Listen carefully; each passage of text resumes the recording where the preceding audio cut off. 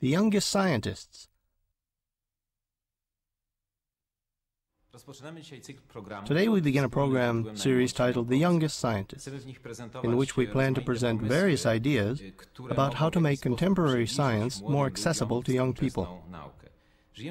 We live in a world where the dramatic development of technology makes the distance between professional science and the work of the amateur or school student ever greater. Today, science, particularly the most important experiments, are prepared over many years, cost a great deal of money, and involve hundreds, sometimes even thousands of people. Amateur astronomers. Astronomy has always occupied a privileged position because even without any equipment, one can observe the sky and perceive various interesting phenomena. Many amateurs have done studies from which even professional astronomers have benefited. I suppose the best examples are observations of variable stars. Professionals simply do not have the time to systematically study all the interesting objects in the sky, and there has always been a chance for amateurs to study variable stars, collect information, and pass it along to professional astronomers.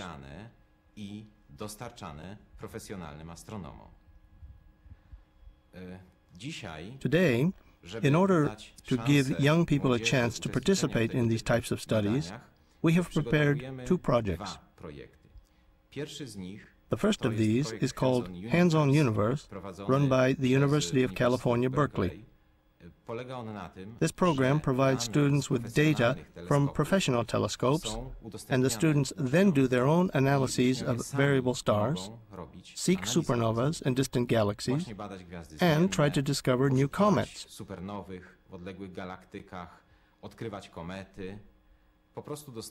They simply receive data collected by professional astronomers and are then able to analyze it themselves.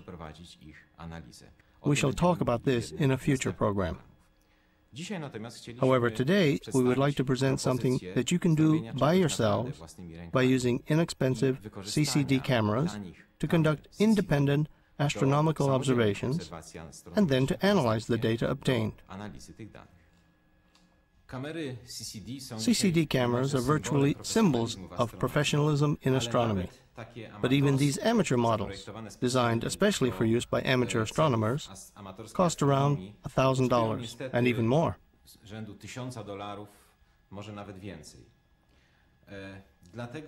So if we wish to conduct observations with the help of a CCD camera, we have to find less expensive equipment. Fortunately, technological progress is in our favor, and today we can find CCD sensors in increasing numbers of items used every day. They are digital camcorders, digital cameras, and finally Internet cameras, known popularly as webcams.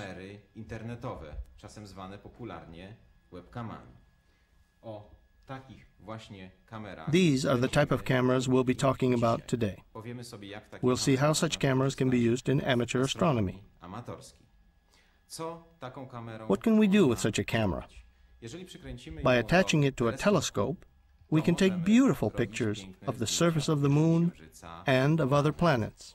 If we attach it to the lens of a camera, then we can photograph stars and even measure the brightness of stars, and so analyze the light curve of variable stars.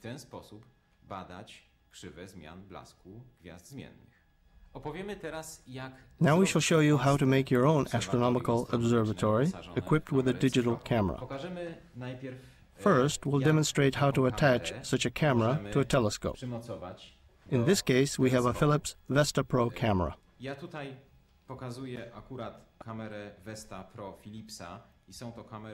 These cameras are the most popular with astronomy buffs, but basically any camera with a CCD sensor can be used. Be sure to check carefully the technical specifications prior to purchasing your camera in order not to buy a camera equipped with a CMOS sensor, which are cheaper but much less sensitive and in practice are not suited for astronomy. Sometimes one extra letter in the product name from a given manufacturer may mean that the camera has a CMOS sensor and not CCD. An important feature of this camera is that it has a lens which is easy to remove. There you are. This has a rather atypical thread, so in order to attach it to a telescope, we'll need to use a special coupling. These can readily be bought and cost 35 zlotys.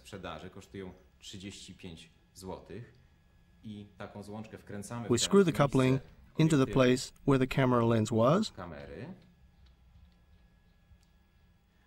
and then attach the camera to the focal point of the telescope by simply screwing it into the body tube in the appropriate opening.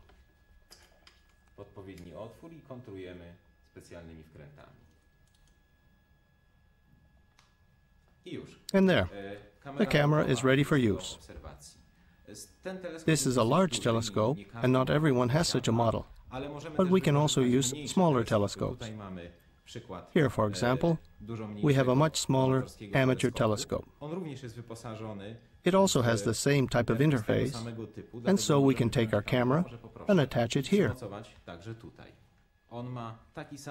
It has the same standard 1¼ inch astronomical interface, and so, using the same coupling, we can attach the camera here.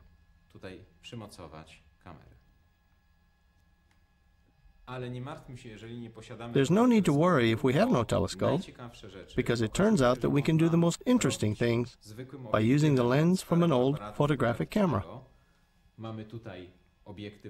Here we have the lens from an old Zenith, which many of us have at home. If not, one of these can be bought in junk shops for as little as 30 zlotys. Let's try attaching the camera to just such a lens. First, we must remove it from the telescope and unscrew the coupling.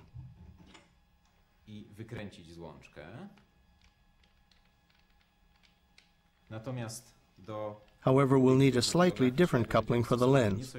These are also readily available for 35 zlotys.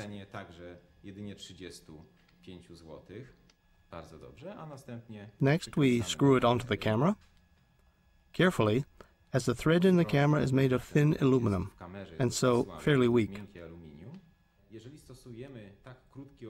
If we have such a short focal length, around 50 millimeters, and short exposure times available in these cameras, a maximum of 1/5 of a second, then it turns out that we don't need a movable mounting. All we need is an ordinary tripod to which we attach the camera.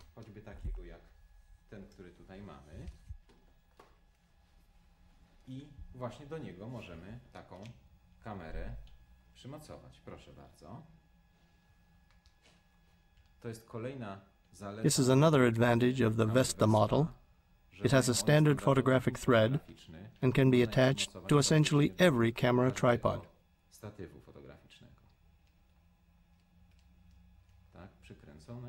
Screwed on, and now we tighten it down. Very good. The camera is ready for use. The last element in our astronomical observatory is a computer, as this camera alone cannot store images, and so we can register them on a computer. Instead of being a shortcoming, it turns out to be only an advantage. Digital cameras, which have an integrated memory, allow at most only a few scores of frames to be saved. However, we can save many more on a computer's hard drive and take advantage of its greater resolution.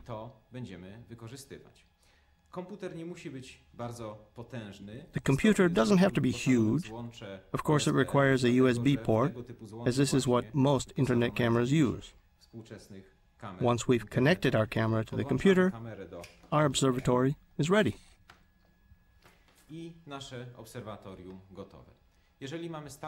If we have an older model computer that is not equipped with a USB port, we can purchase a special PCI card with such a connector for less than 100 zlotys.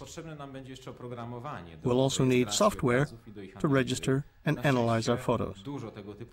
Fortunately, this type of software can be found on the internet and downloaded at no charge. I've posted a number of links to this type of software on my website www.ccd.astronet.pl. As far as registration is concerned, I particularly recommend the program K3, CCD Tools, and IRIS for analyzing the images.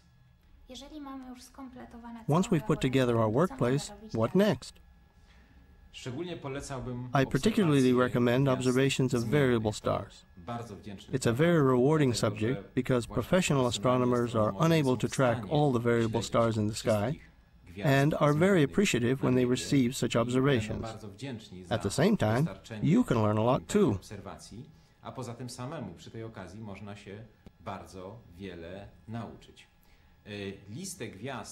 There are sites on the internet where we can find such lists of stars worth observing, including the one I mentioned earlier. It has links to lists of interesting stars. Once you become proficient, you can send your observations to AFSO, an international organization that collects such data from amateur astronomers and forwards them, makes them available to professional astronomers.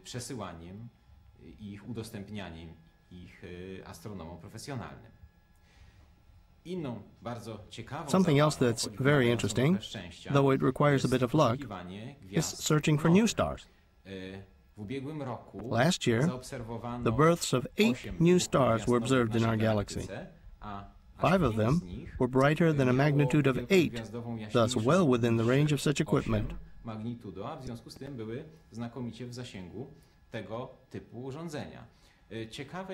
What's interesting is that 2 of them were discovered by an amateur, using only binoculars.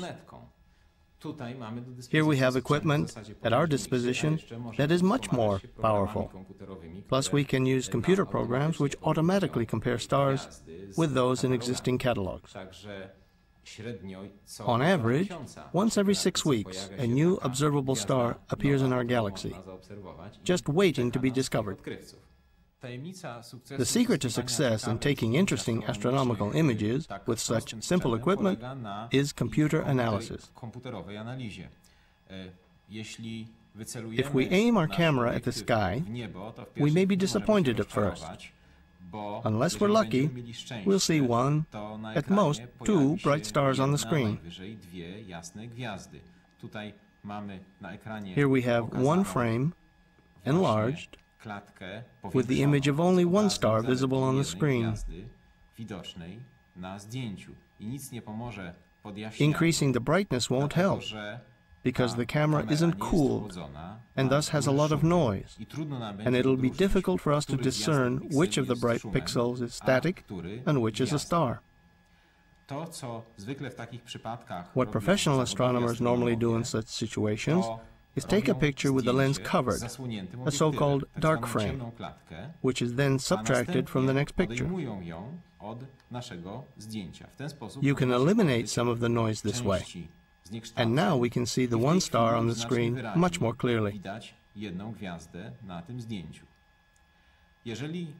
However, if we wish to improve the quality of our image further, we must take a large number, around 100 pictures, and then stack them.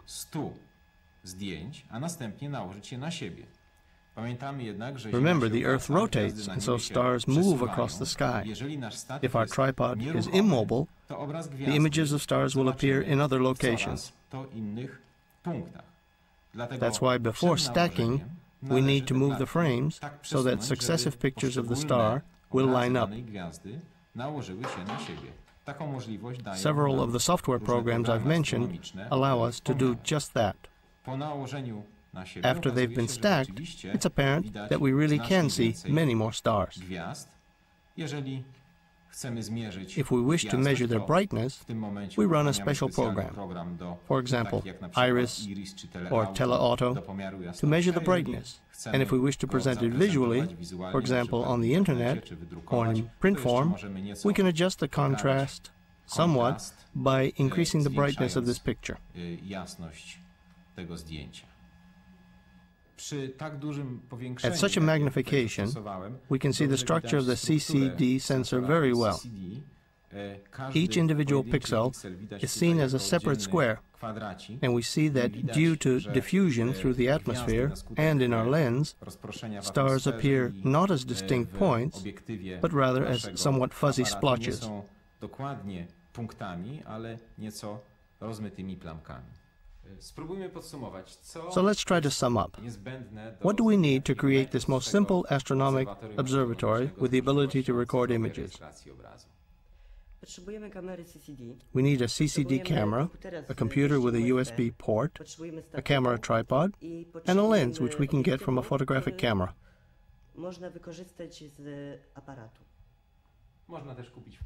The lens can also be bought at a junk shop for 30 zlotys. What else have we forgotten about? How to attach the lens to the camera? We'll need a coupling for sure. That's right, a coupling only costs 35 zlotys, and the CCD camera doesn't need to be a professional model. An internet camera for 200 to 400 zlotys will do the job. Add the simplest camera tripod